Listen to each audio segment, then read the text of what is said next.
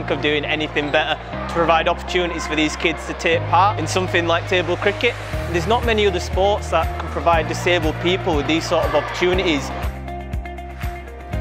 My disability isn't necessarily visible, but what it's given me is the chance to compete in sport, which is something I've always wanted to do, and I never really thought I might get the chance to do, and sort of table cricket's come along giving me that opportunity to compete. It just includes people of all abilities, and it doesn't judge people on who they are.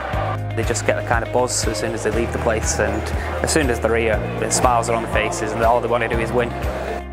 It's a lot of teamwork, number one, and number two, there's, you know, the amount of fun you can get from it, you know. And it's not just they're coming along and, you know, having a bit of a mess around. Today it really means something. Lots of skills that you don't actually realise until you watch it and play it. It's something I can do to help my mental health so it can get better and it can make me more happier. It was rather a social opportunity for me to meet new people and to use my brain power for something.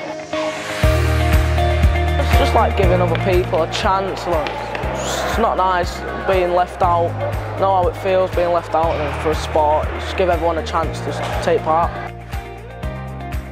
What I've loved watching today is the teamwork, the camaraderie. Disability sport is amazing at bringing people together. If somebody had said to me 2 years ago, you will see Riley playing cricket,